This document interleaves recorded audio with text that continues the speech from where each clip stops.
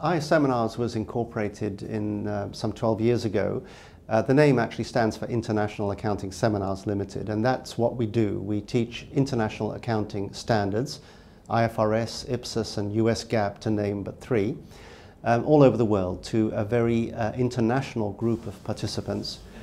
We run our seminars on 4 or 5 continents and in 2 or 3 different languages, English, French and Spanish. The company is very well established, it's well thought of in the marketplace, it's considered a premium provider, and that's evidenced by the quality of our partnership relationships with professional firms and professional institutes, of which there are quite a number who've chosen to partner with IASeminars. We use a small and perfectly formed team of people to run several hundred events a year.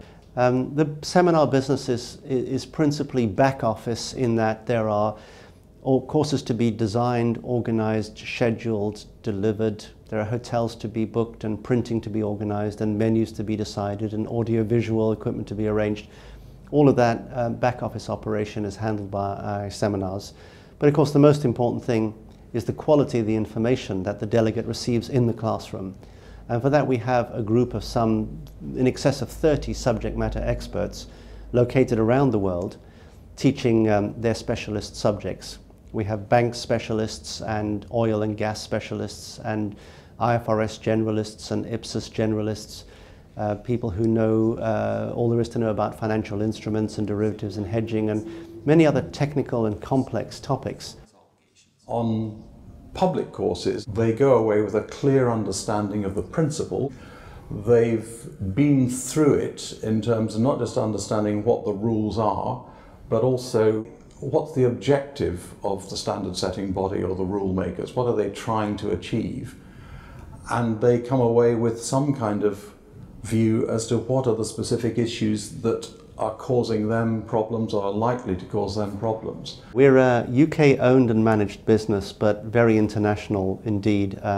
London is our most popular venue, but our London courses have a very significant number of international delegates from all corners of the world. But we do actually run our courses in North America, in Europe, in Asia and in Africa. IASeminars want to build a relationship with each of our clients, our customers, and to do that we want to build partnerships with them that will last more than one course. So we work with them from the initial point of contact to establish exactly what they want to do, what their training needs are, and then look to the best course or the best IASeminars product for them. So they may need to go to a public course, sign up and travel to a foreign destination and train there. They may have a group of colleagues who want training and we may provide them with in-house training, or e-learning might be the right solution for them. We do a lot of work in-house on in-house training, so it's tailored to the client's own requirements. That means that before the program's been mounted, we've got a fairly clear idea of what are the issues that they're involved with. So that would focus there very much on specific aspects of topics that they were having difficulty with or interested in learning more about. We can organise an in-house programme anywhere in the world for any client. We tend to do that when somebody needs training for 5 or more of their colleagues, and we can provide a bespoke training, or we can take one of our off-the-shelf programmes and deliver that as it stands. What we try to do is have as much customer and instructor involvement throughout the planning process. We find that the more involved the customer is in the lead up to the training, the more successful it is and the more the attendees get out of the training.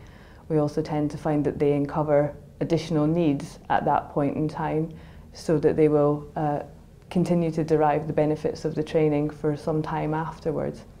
The average IASeminars participant in a live training course is generally a senior financial manager from a larger organization. The average person would have responsibility for implementing or applying accounting standards within their organization. Very often, therefore, a preparer of financial statements for a larger organization. A small number of our participants would be not directly involved in preparation, but perhaps indirectly involved. For example, auditors who audit that information, or analysts who analyze that information, or managers who oversee that operation. But by far the majority of our delegates are in fact preparers of financial statements.